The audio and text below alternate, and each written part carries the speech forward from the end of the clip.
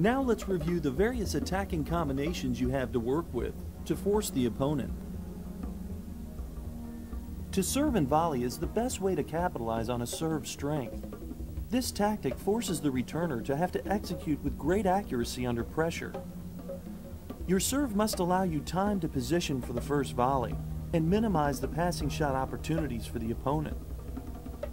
Serving to the tee as your primary target on the serve and volley allows you to limit the returner's options. Remember, the harder you hit the serve, the less time you have to position for the first volley. So learn to complement your power serve with variations of spin and placement. But when you serve wide, be careful, because the passing shot lanes will open up for the returner. Your primary objective on your serve should be focused on getting a high percentage of first serves in play. It is very difficult to maintain your edge when you're living off second serves and double faults.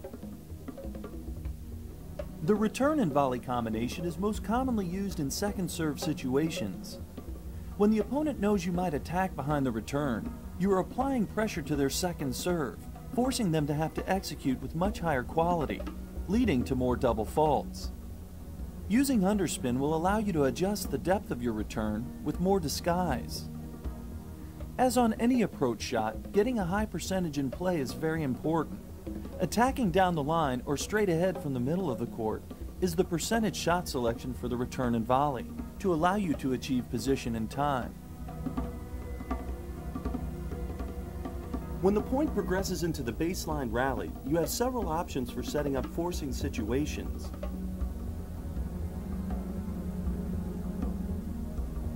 If you mix in deep slices and chips into your rally, you'll set up the opportunity to better disguise the use of your drop shots.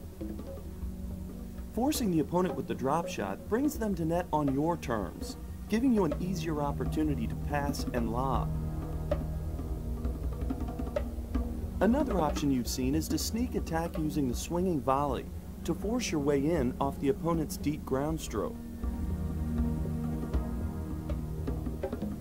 The short ball opportunities created in the rally allow you the option to attack deep and short off the approach shots.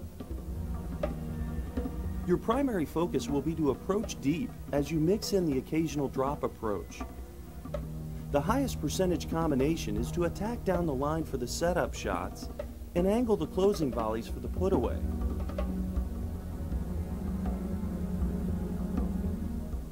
Once you hit that attacking shot, is that powerful 2 or 3 steps, then the split step that will enable you to get well inside the service line and angle out your first volley rather than hitting it north and south. Remember, add a little variation to your approach shot, including the slice. But at times you want to drive, sometimes a little underspin.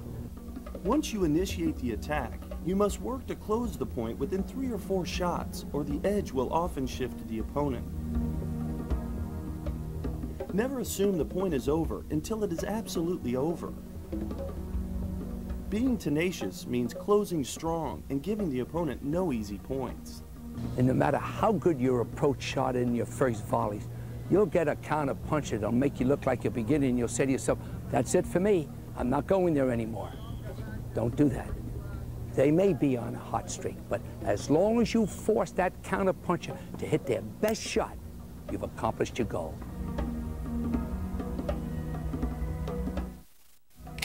You just watched an exciting 60-minute video. Watching it is one thing. The attitude that you have, being willing to go out and put it into actual play, is what counts. You have to try it. You're going to get beat up, going to get beat up again. Keep trying. Your attitude will determine whether or not you want to be at the net or stay back at the baseline.